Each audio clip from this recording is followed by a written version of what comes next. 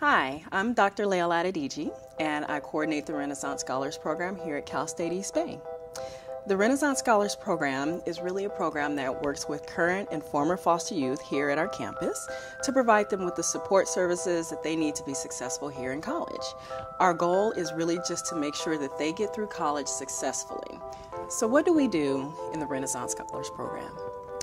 In the Renaissance Scholars Program, we provide many different services to the students to help them be successful, to graduate, and to move on with their lives. If it wasn't for Renaissance Scholars, I wouldn't be here. I wouldn't be in any place that I'd be, like as a student, as a worker, as a fitness instructor. I wouldn't be doing anything because they're the reason why I decided to stay in school. We do lots and lots of academic advising and personal counseling just to make sure that the students get the support, the guidance, the direction that they need to be successful here in college. We also offer a textbook lending library so that the students may be able to just check out books without having to go and purchase them.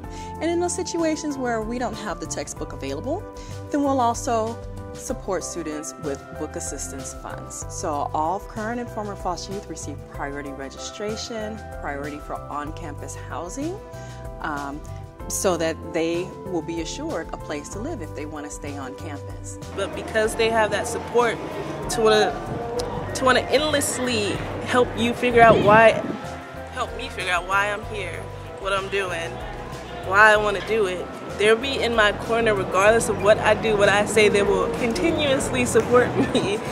They've provided me with emotional support, financial support, and they've also provided me with job opportunities and other educational opportunities. So the Renaissance Scholars Program started around 2006 as part of an effort as higher education institutions were really starting to think more about students in foster care and recognizing the fact that very few students in foster care actually graduate from high school and far fewer graduate from college. If it wasn't for Renaissance, I wouldn't want to graduate. I would have dropped out a long time ago. Why do children go into foster care?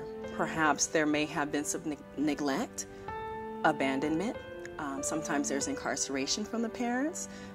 Sometimes substance abuse. The reasons are many. I was placed into foster care because my mother was not taking care of herself. She was on drugs, recreational, non-recreational, dangerous, non-dangerous. She was doing a little bit of everything.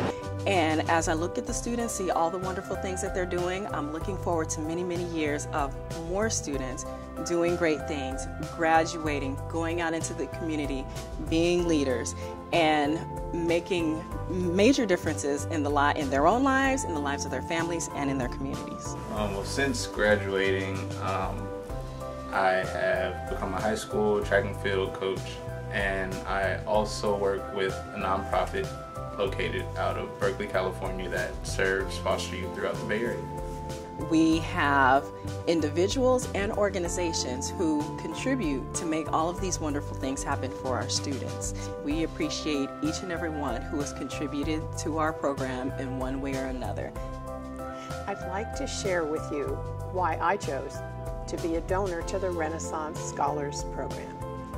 The Renaissance Scholars Program at CSU East Bay helps level the college playing field, easing the transition from foster care to independence while a young person achieves a degree, providing scholarships, academic and personal support, as well as a sense of community.